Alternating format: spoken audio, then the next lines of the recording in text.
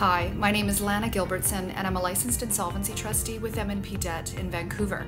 Today I'm going to address the question, how long does personal bankruptcy last in Canada?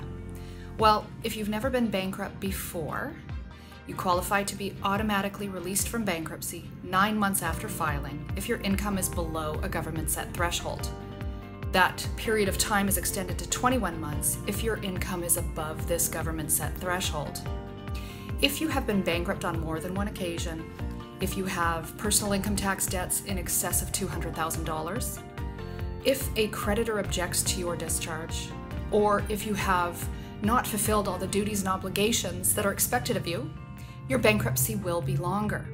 If you have questions about this, please give me a call direct in Vancouver at 604-637-1599.